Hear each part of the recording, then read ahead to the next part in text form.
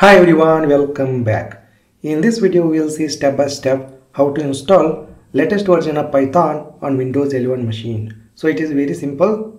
So let's go to a browser. I am going to open Chrome browser over here. In a new tab just type Python download, hit enter and go ahead and click on this first link.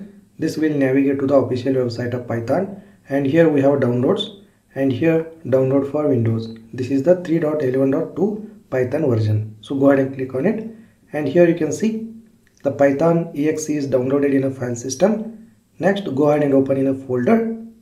Next, double click on this exe file. Next, click on customize installation. Before that, make sure that you select add Python to path. Okay. Next, go ahead and click on custom installation over here. Next, we have optional features, documentation.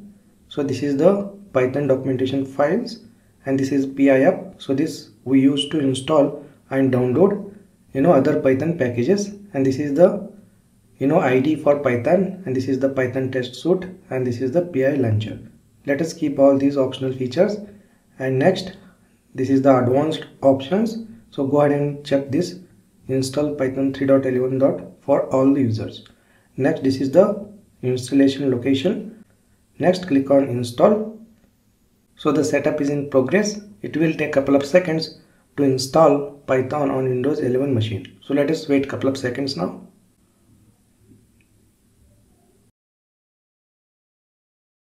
Well, setup was successful. Next, click on close button over here.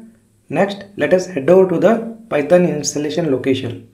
So go to this PC and go to C drive and go to program files and just search for Python 3.11, and there we go. So this is the Python installation location. Next, go to start menu and just type cmd and just open this command prompt over here, and here just type the command python space -- version. So this command gives the current installation version of Python, that is 3.11.2. So this is how we can check the Python installation version. Next, just type py. This will give Python shell. So here just type the statement print. So we are going to print something like welcome to Python world, and hit enter. So this will print welcome to Python world. So this is how we can use a print statement to print the statement. It means the Python is successfully installed. Next, let us also verify the ID. Well, we have installed IDLE, right? So let us open it. So this is the ID for Python. So here just type the statement print and just give some string like welcome to Python world and hit enter, and there we go. You can see the output welcome to Python world. It means the IDLE shell also installed successfully. Alright, it means that we have successfully installed latest version of Python on Windows 11 machine. Alright, great. I will see you in the next video.